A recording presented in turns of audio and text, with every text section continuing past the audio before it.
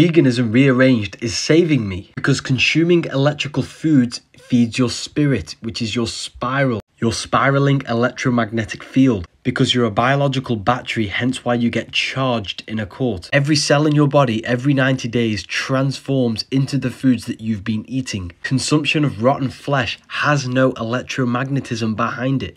The fruit is electric and full of light. Lions' intestines are shorter. Our teeth are not made to rip open flesh. Meat-eating animals only live up to 15 years.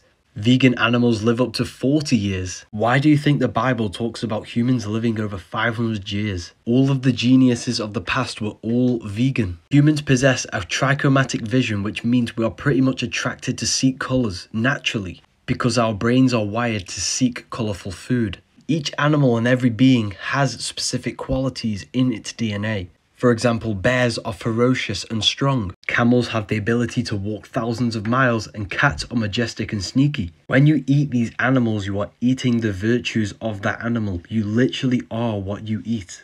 Meat is flesh, cheese is rotten milk, and eggs are fetuses. These terms have been created to conceal the true nature of what you are actually consuming.